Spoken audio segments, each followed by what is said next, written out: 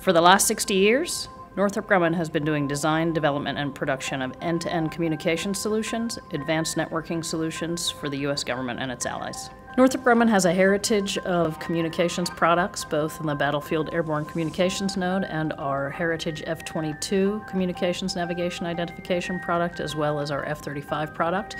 Because of those things, we're able to leverage them for the future, bring them into a space where we're really focused on open architecture and putting that into an environment that will really help enable the JADC2 space.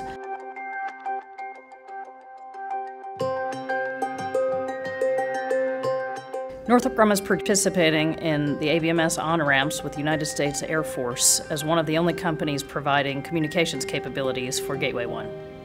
I think with the ABMS on-ramp demos, we have the opportunity to quickly prove that those capabilities can work on different platforms and then move them into the fleet rapidly.